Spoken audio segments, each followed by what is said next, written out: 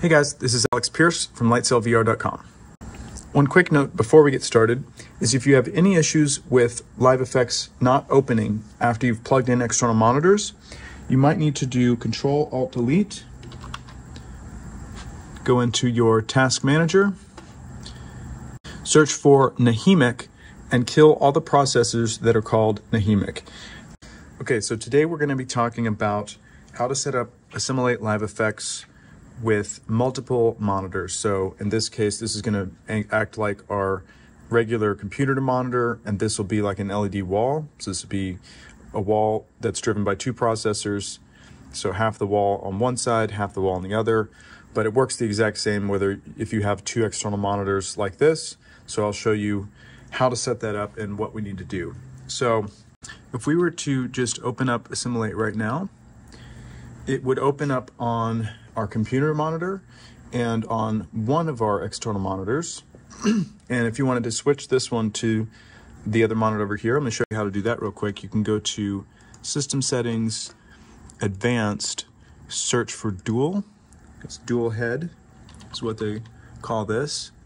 So under dual head, there's this display, dual head display device, and you could turn this on. You could set it to 1, 2, or 2, and you could switch this to a different monitor if you needed to. But that's not what we're trying to do here. So let's go ahead and exit out of Assimilate. You can see we've got our nice silver draft machine here that we're running this from.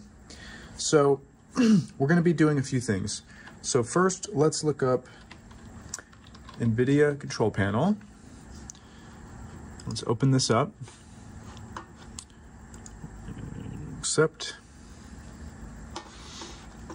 And under the Nvidia control panel, we're going to use the Mosaic. We're going to set up with Mosaic. Now, if you don't have an A6000 or a Quadro line card, there is another Nvidia way to do this. But essentially what we're going to be doing is changing it. So instead of this being monitor 1, monitor 2, and monitor 3, it's going to be monitor 1 and monitor 2, where both of those looks like one monitor to window. So if we open up display,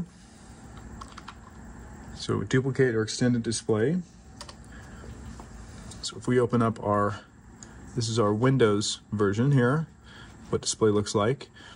If we come up here, we can see that monitor 1, we can just set this to identify. This is right now looks like monitor 1. This looks like 2, and this looks like 3. And what we need is this to not be 2 and 3, but rather to be 1 and 2 be both of these. So let's go back to Mosaic to set up Mosaic. Now, before we get started setting up Mosaic, let's talk about something first, which is we're going to, in this case, combine these two. But when we do that, we're actually going to lose this monitor. So we need to make sure that we can see these monitors before we set up Mosaic. Otherwise, we're not going to be able to accept the changes on the other monitors, and that's going to be a problem. So right now, this is fine. I can see it here. I can see both monitors, so everything's good. So let's go ahead and click on Create New Configuration.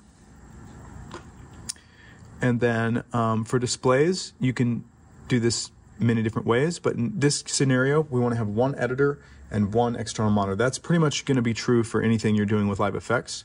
Even if you have 10 screens, you would want basically 9 to look like 1 and then 1 for your editor. So we're going to use 1x2. You can also do vertical. So some people like to have it vertical. That's just user preference. I'm going to set it up to be 1 and 2. And then I'm going to do, I'm doing that. And then I'm going to go to next. And then here you can select the monitors that you want to set up. In this case, we want these two Dells to be, and we can see it's 1 and 2, and they correspond to the numbers that are on the screen. So that's correct.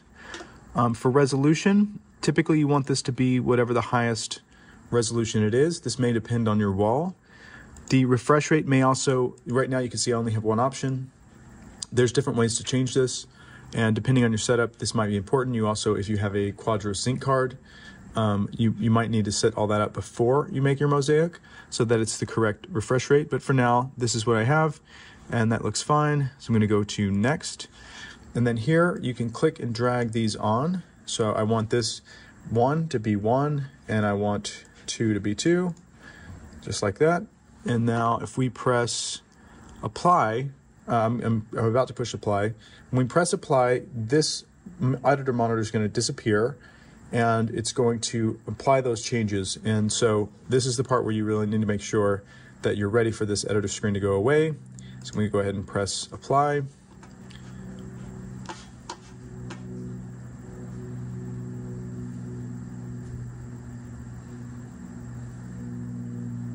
So it's applying the changes now, but we need to be here and be on standby so we can apply the changes. We can accept the changes when they do apply. So you can see we have 15 seconds to accept these changes.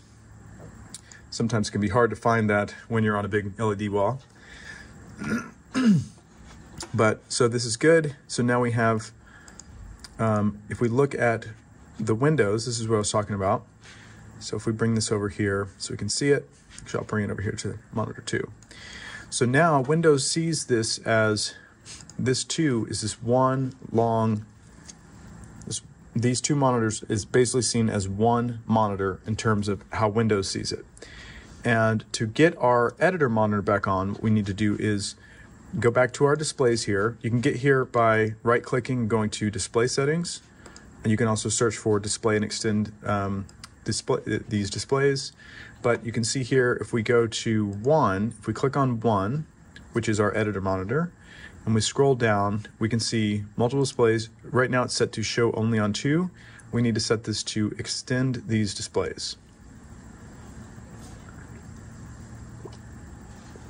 And now same thing, down here on this monitor, we have 8 seconds to keep these changes, or else it's going to revert. So now we have that set up, and it looks like it's set up properly. We can go back up here and we can see that now it's set to 1 and 2. We can drag this to be wherever we want. In this particular setup, I might want it to be set up like this so that I can go up to get to my monitor here.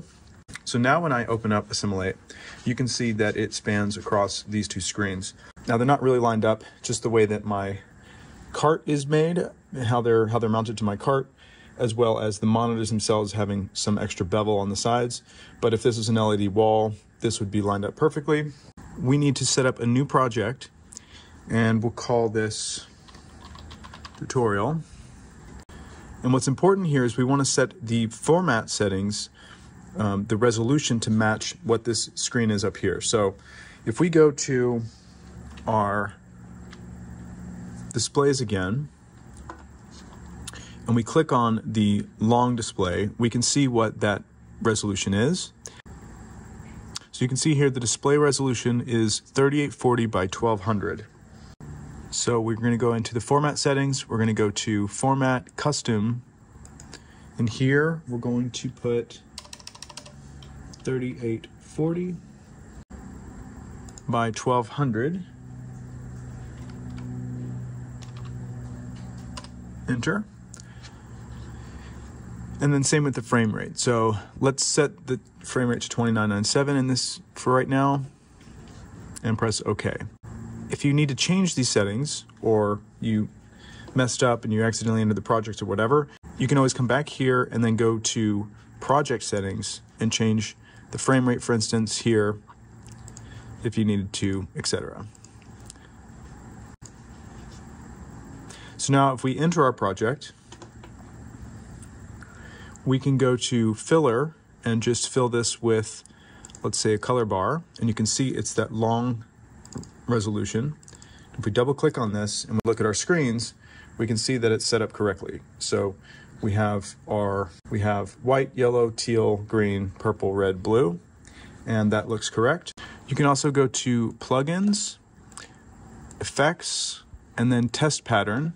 I'm going to do Apply on there. And then I can change this from checkerboard to LED grid pattern, and you can enter in however many panels you have. I'm just going to add a random number here. Let's see if we go to 15. But now you can see that they line up.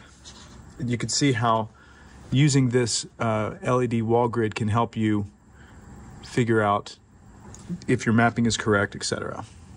So you would still need to follow all these steps before you could do a projection setup. With a projection setup, you can also apply custom meshes. You can do, if you have a curved wall, you can apply all that stuff there. But either way, you have to know how to do all of these things first. So it's important that we talked about them. Okay, that's it for this video. Make sure to subscribe to see more videos like this. Let me know if you have any questions in the comments, and I'll see you in the next one.